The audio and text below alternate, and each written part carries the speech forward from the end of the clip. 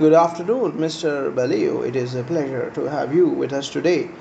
Could you tell us about your involvement in the recent World Cultural Festival held in Washington, D.C.? Ted Baliu says, "Thank you for having me. It is a pleasure to be here. The World Cultural Festival was indeed a remarkable event, and I was honored to play a part in it. As you know, I have been deeply involved in various cultural and diplomatic initiatives throughout my career, and this festival was yet another opportunity to foster connections between nations through the power of culture." What specific role did you play in the festival? My role primarily revolved around representing Australia and facilitating cultural exchange between Australia and other participating nations. As someone deeply invested in promoting cultural understanding and appreciation, I saw this as a chance to showcase Australia's rich cultural heritage while also learning from the diverse traditions of other countries. Could you share any memorable moments or experiences from the festival?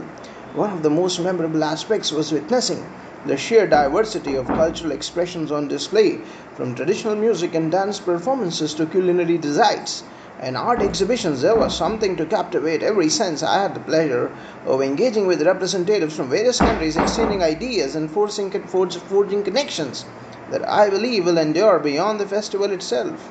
How do you think events like the World Cultural Festival contribute to international relations and diplomacy?